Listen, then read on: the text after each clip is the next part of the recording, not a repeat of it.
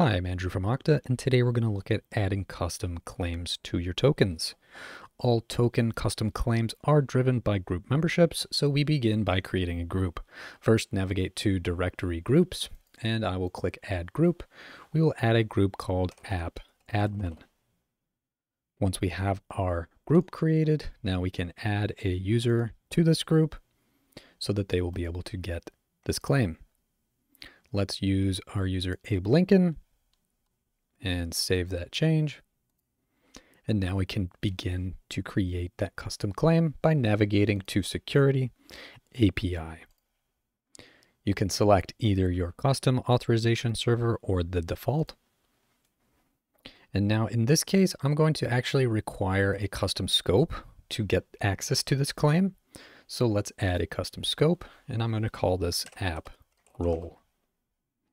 And what will this do? This is going to be my applications RBAC role.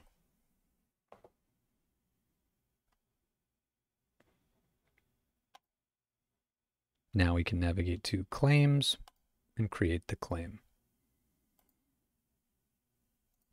Let's call this role, and we will make this a group membership. So if a group equals app admin,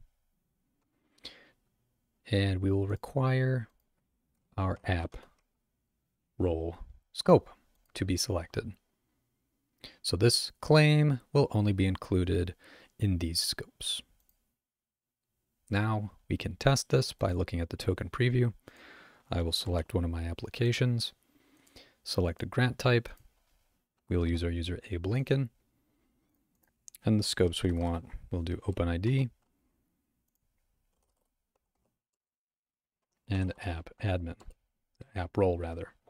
Now when I click preview token, I can see in my token, I now have a custom claim here of role with app admin.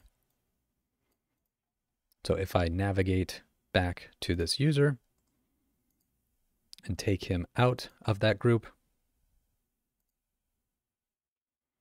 let's remove him from app admin and navigate back to our token preview. Click token preview again.